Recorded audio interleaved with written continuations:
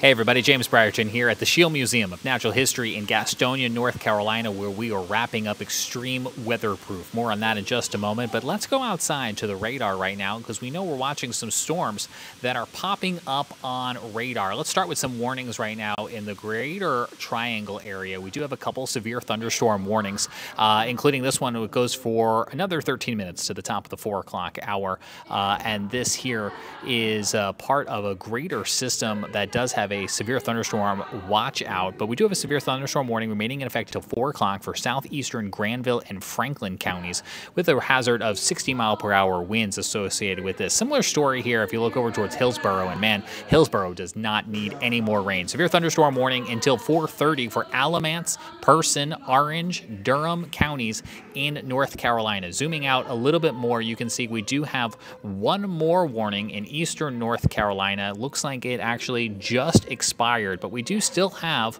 lots of heavy rain and lightning associated with some of these storms as you make your way out towards Eaton and Hartford. All across northeastern North Carolina, including in the Triangle, we do have a severe thunderstorm watch that goes for another 6 hours, so that'll take us closer to the 8-9 o'clock hour here, and it stretches back up into Virginia. The best chance of seeing severe weather will be across this portion of northeastern North Carolina today, but we are seeing other thunderstorms beginning to pop up here in the heat of the day, including this storm over Statesville, just north of the Charlotte area, and even back towards High Point and Clemens. You can see we have storms with heavy rain and lightning associated with them.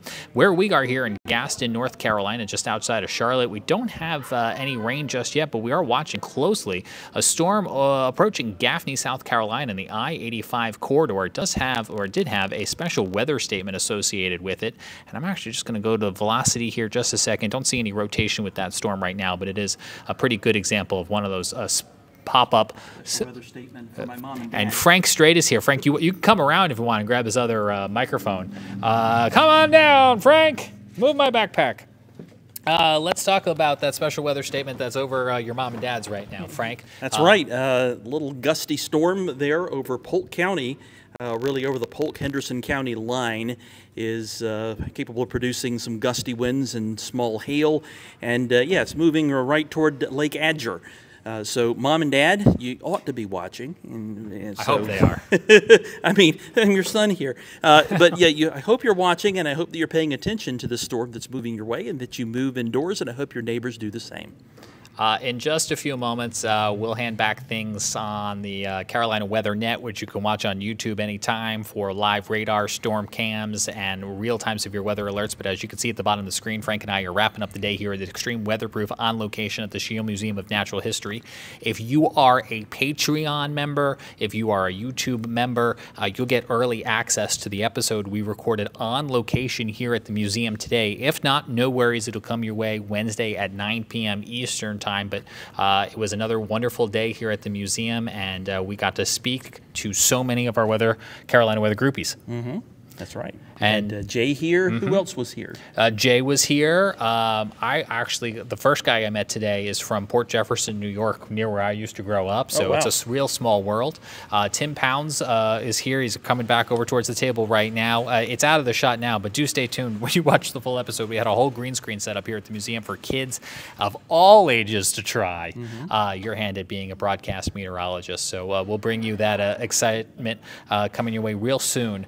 So if you're a Carolina Weather groupie and you're supporting the show, you'll be able to watch that episode pretty soon where we do reveal that new way that you at home can support and engage with the Carolina Weather Group. We've been teasing it, and the reveal is in that episode. So it'll come your way for free Wednesday night. If not, you can check it out before then. But as you can see on the radar behind us, and as we were showing you on the screen a few moments ago, we are continuing to watch a few storms. And I actually do think that severe thunderstorm watch that is out for eastern North Carolina and up into Virginia does come with a tier 2 out of 3 slight risk for severe weather from the Storm Prediction Center today. 2 out of 5. 2 out of 5. What did I say? You said 2 out of 3. 2 out of 5.